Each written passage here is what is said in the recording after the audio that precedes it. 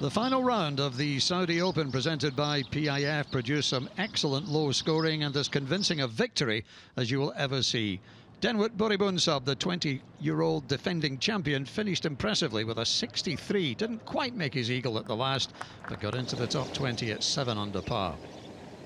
David Puig birdied the fifth, but wasn't quite able to get as close as he needed to the overnight leader. A 67 though for Puig, and he finishes in the top 5. Good to see Kiradek Aphibarnrat back to something like his best form. He too shot a 67, finished 15 under par, and for the second day in a row, eagled the 12th. This was his approach to that par 5. Another man who made eagle at 12, but perhaps rather more dramatically, was the American Peter Uihlein. A 6 birdie 63 plus this eagle at 12, and he finishes tied for third. The runner-up, Wade Ormsby. A birdie putt at the 6th for the Australian, one of 8 on his card, a 64 for 17 under.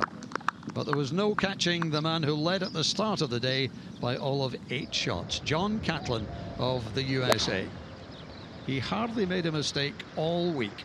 This was the tee shot at the par 3 8th as he began to stretch ahead of his challengers. There was another birdie to come at the 13th.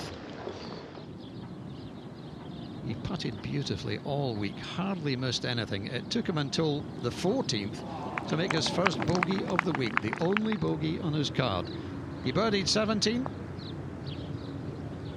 This on the way to a closing 66. And of course, he birdied the final hole just to win it in style. What a performance. 24 under par.